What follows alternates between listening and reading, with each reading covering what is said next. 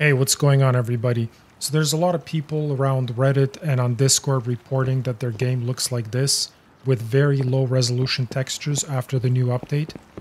This usually happens if you have a low-end graphics card with low VRAM. Something like 2 gigabytes usually causes this. So there is technically a solution that you can try with console commands, but ultimately going forward you might want to consider upgrading your system. But if you can't, then try this. The first command I'll show you is called texture.max_level_reduction. This is recommended by Cypex as one of the solutions. By default, it's 7.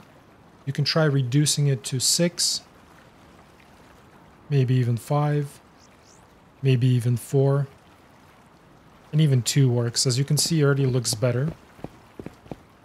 There's another command you can try. You can leave this at 7, and we can try memory budget.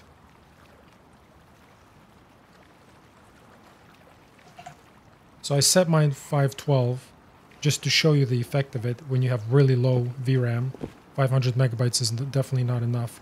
But if you have a video card that's typically 2 gigabytes, it would be 2048. But you may want to increase that to 4096, 4 gigabytes, or even more. Maybe go into the 8000 if you're still getting issues, especially on bigger servers.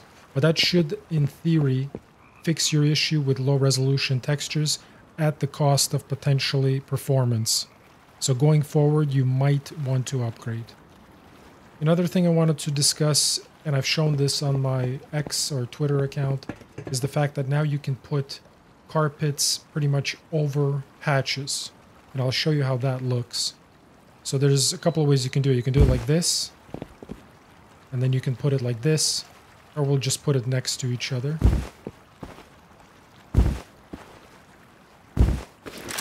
So as you can see, the hatch is fully covered now, and you can't really see it when it's closed, except you will see the open door option. But even when it's open, you don't fall down. Now what happens at the bottom is kind of interesting. I didn't do it right, but if you lay down a certain way, you can actually see through it. And you can definitely shoot through it as well. If you do pick up this hatch, everything just disappears.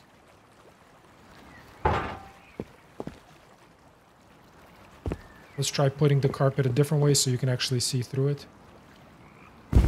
Let's do it this way.